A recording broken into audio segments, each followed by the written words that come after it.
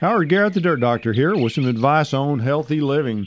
I use baking soda every day to clean my mouth, teeth, brushes, and so forth. I think the use of baking soda is one of the reasons that I don't get colds and have never had the flu. Baking soda used at about 4 teaspoons or 1 rounded tablespoon per gallon of water works very well to control fungal diseases on plants. At a half a cup per gallon, it works to control ball moss in trees. And there are many other uses for this wonderful product. Sprinkle baking soda on the surface in kitchens and bathrooms and scrub away stains. As a drain cleaner, sprinkle baking soda down the drain and then add a little apple cider vinegar and let it bubble for about 15 minutes. Then rinse with hot water. This is a safer alternative to dangerous drain cleaners.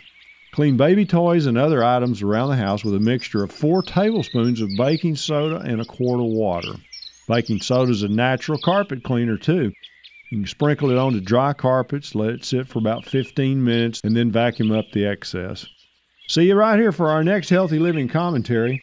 For all your gardening, landscaping, and pest control questions in the meantime, you can go to our website. It's dirtdoctor.com. There you can also join the Organic Club of America. Also, go to Facebook. We always have a lot going on there. Go organic and enjoy your healthy gardens.